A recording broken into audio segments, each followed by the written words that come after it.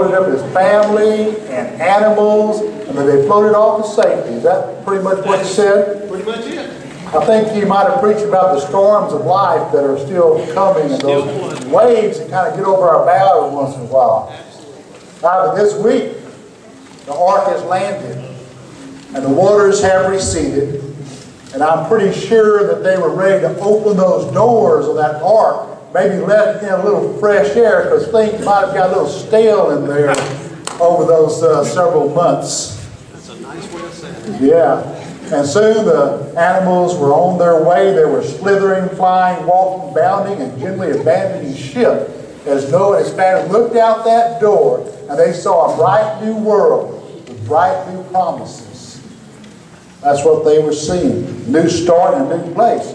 And you know what? That old ark, it didn't come to rest in the place it started from, right?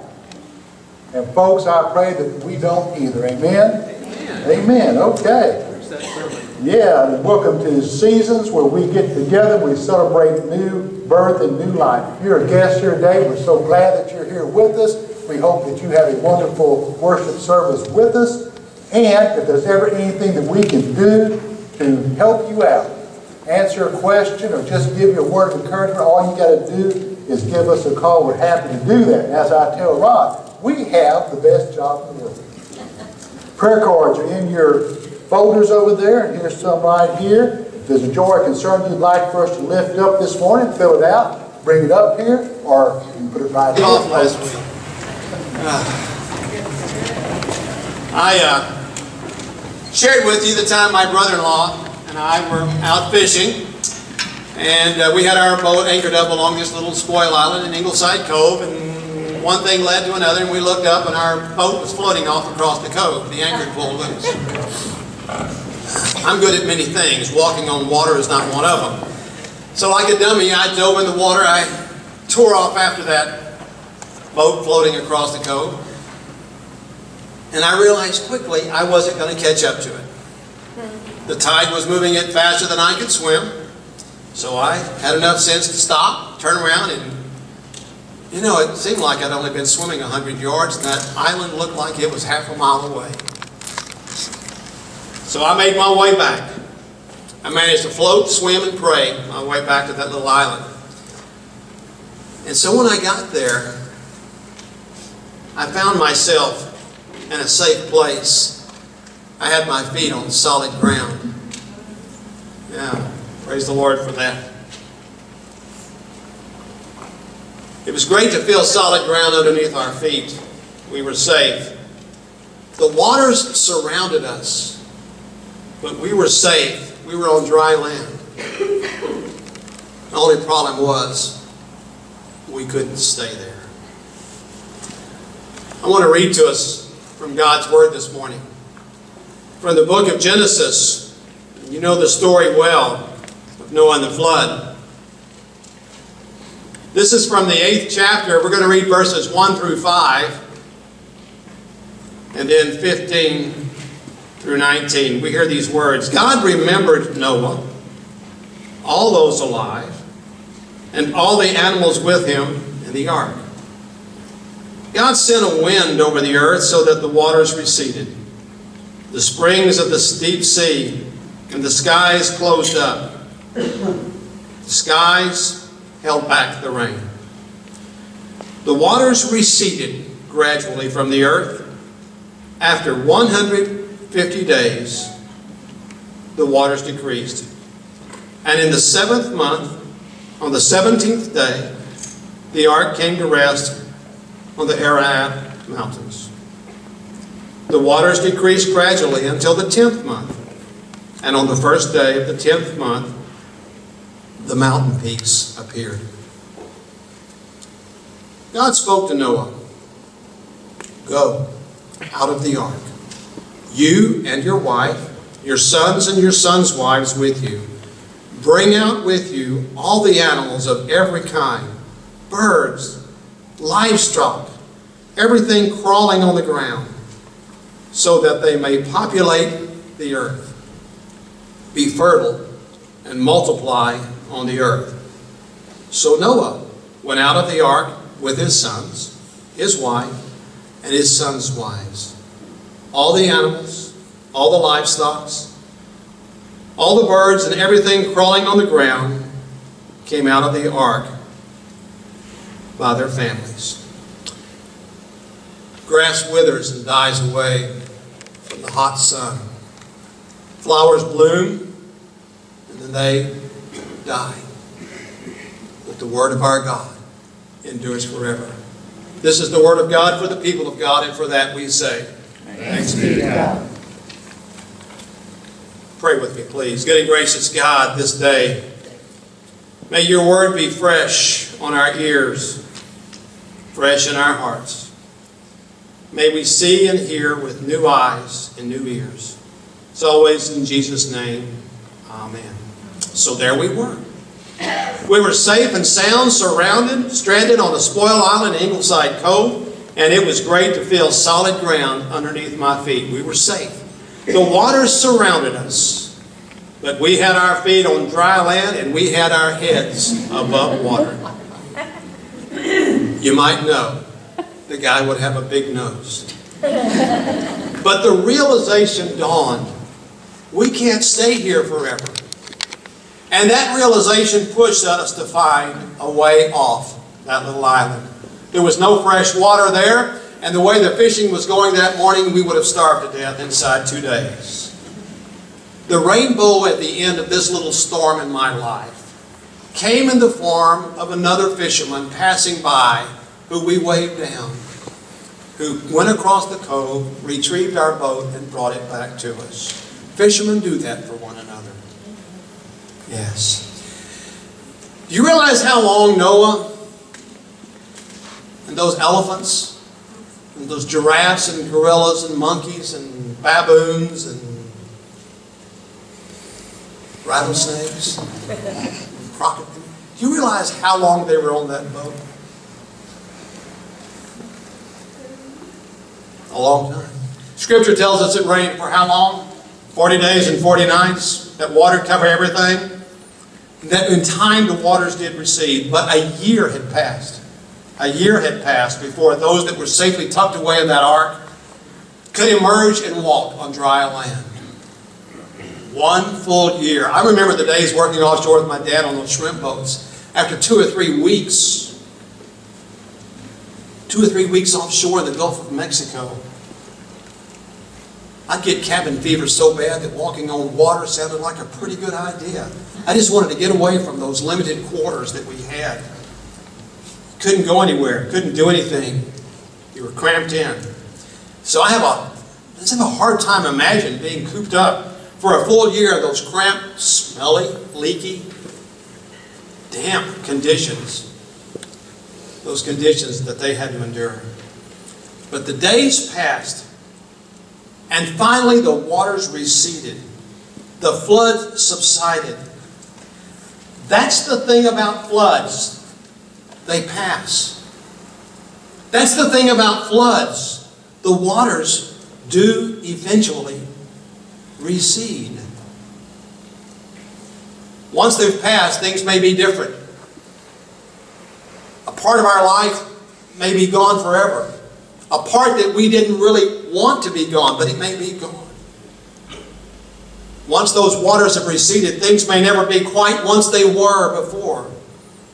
But the reality is, a new day has dawned. From time to time, we have different pastors preaching here. Next week, Pastor Bill, who's been leading us this morning, is going to preach about a couple of boys. A couple of brothers that didn't get along too well. Harry and Grabby. He'll talk about them next week. This morning, for those of you that don't know me, I'm Pastor Ron.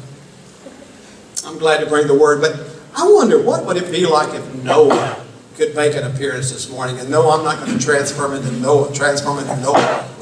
But if Noah could show up and just talk to us and share with us just a few snippets of wisdom, just a few tidbits, what would Noah have to say?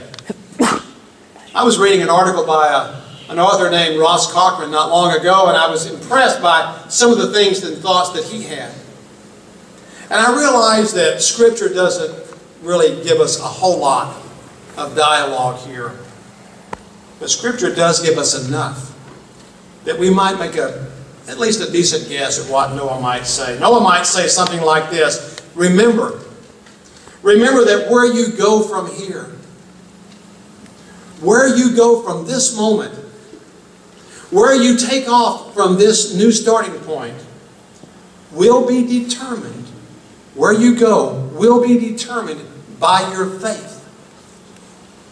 And your faith is going to be tested by what has remained once the storm has left. Where you go will be determined by your faith.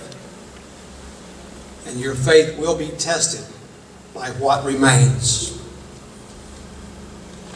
Noah might also say, let God close the door on your past. Amen. Thank you.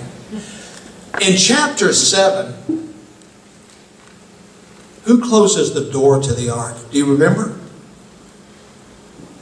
God. God says, go into that ark. And God closes the door. 1 year later,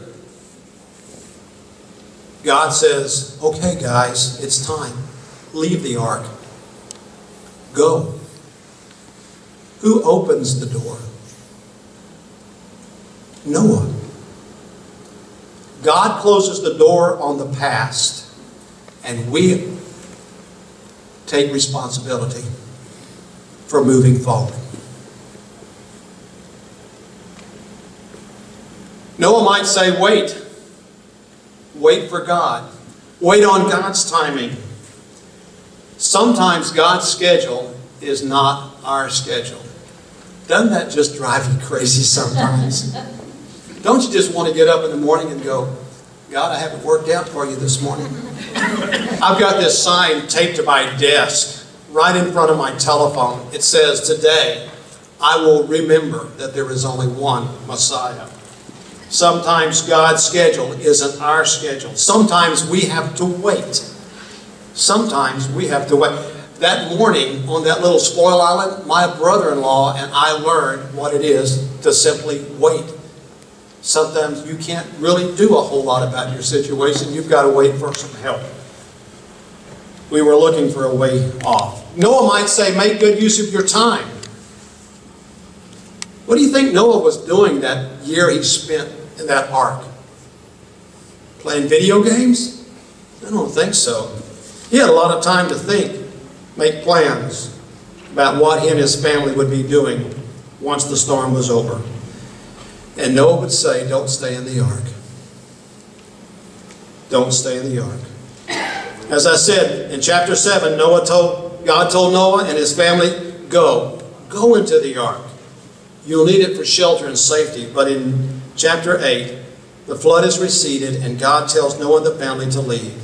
You and your wife, your sons, your sons' wives, all of the animals on board, open that door and get out of here. The future is not here in the ark. Where is the future? It's out there. The mission field isn't in here. It's beyond these walls. There's work to be done. There's a world to build, and you can't do it sitting inside a boat stranded on dry land. I think so often that's what happens to us. We just sit around the ark. We drink coffee. We have planning sessions. We make sure the ark is in good repair. We play it safe. I think we're guilty of that kind of behavior sometimes as individuals. I think we're guilty of that kind of behavior sometimes as a community of faith, as a church. But that's not what God has in mind. Indeed, there are times when we need the safety and the shelter of the ark, of an ark-like environment. Not necessarily a physical ark, but a spiritual ark, to always sustain us. But when those floods recede, it's time to emerge into a new world. A world that needs our gifts and our graces. A world that needs our help with the rebuilding process. I remember a morning long ago, was in the middle 60s. I was with my dad and my brother offshore, and we had just dropped anchor on one of those big shrimp boats in the middle of the Gulf of Mexico. The night's work was over with. We were beginning to clean the nets and the deck, and we had a lot of those little spring storms scattered around the area. Weather was not bad, but out there, sometimes one of those little squalls, the storm can just pop down on you in an instant. They don't last long, but they're here and they're gone. And all of a sudden, the wind began to pick up, and the sky got dark, and just in a heartbeat, we had a little squall on top of us. I don't know whose fault it was, but I know this: the hatch cover on the front of the boat was not secured. And a gust of wind picked that large hatch cover up and blew it over the side. My dad, the captain, screamed. No, he screamed. Ryan! That's what he called me.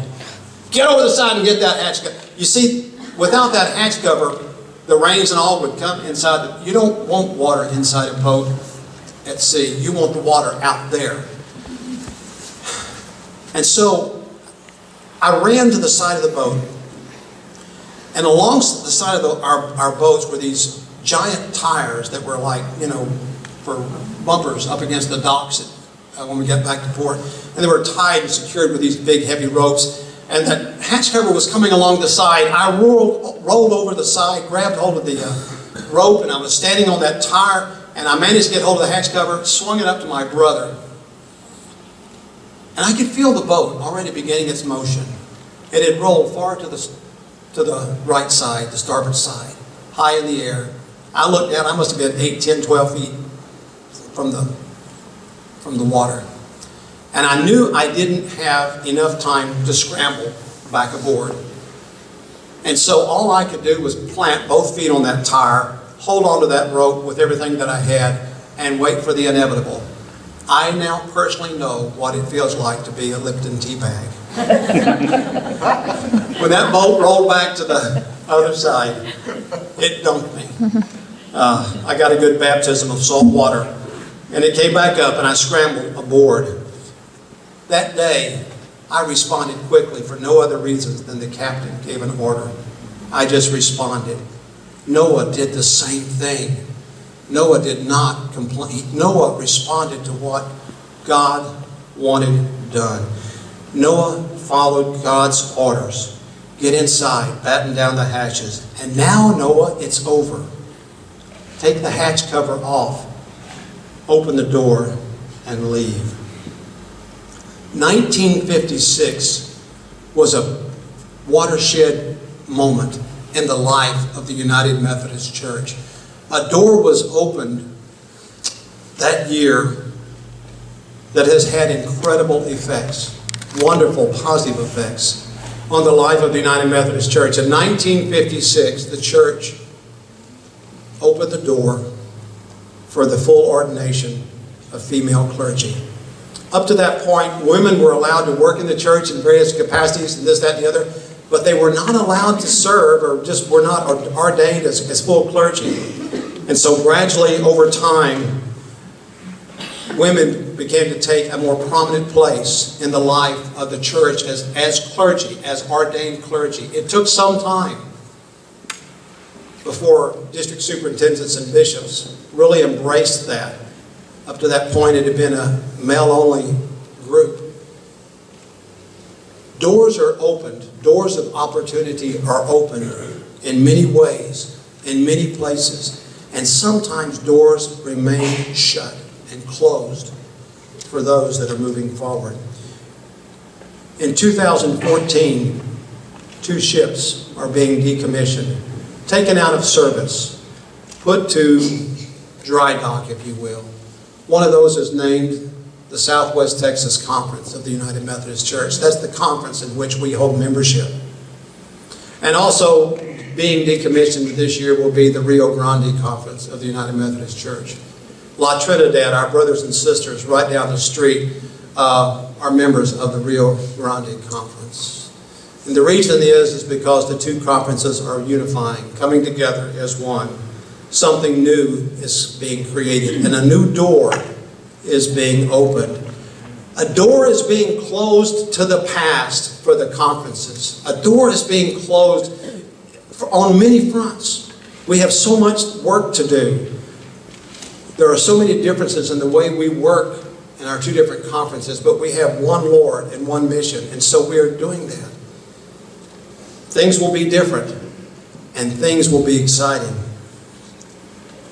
But sometimes we close doors on the past, and we open doors to the future for new opportunities.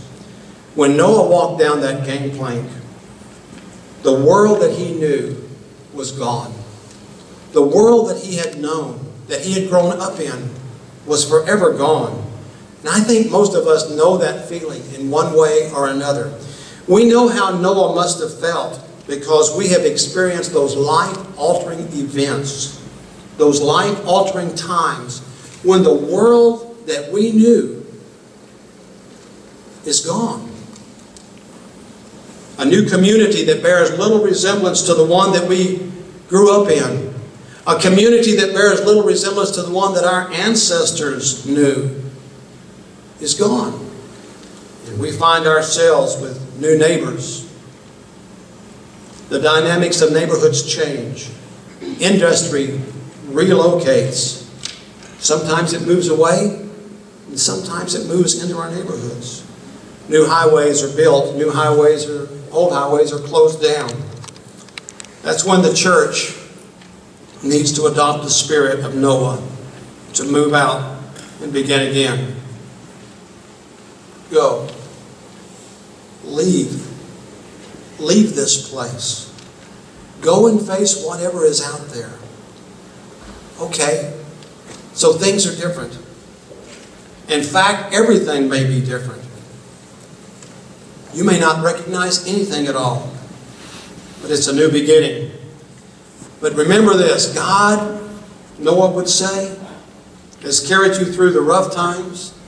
And here's the good news. We forget sometimes God has been there with you in the good times, the rough and the good. And what God has done yesterday, God is doing today. When the floods came, God sheltered you. God closed the door of His protection around you, and God shielded you. But now it's time to move on. You cannot stay in the ark forever, or it will become a comfort zone. It was never intended to be a permanent dwelling place. It's just a temporary safe haven. So we asked, Lord, where do we go from here? What do we do next? I'm not sure I have a clear answer for that for 2014.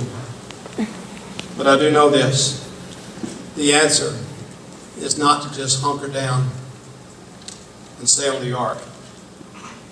The answer is to move out there. Amen.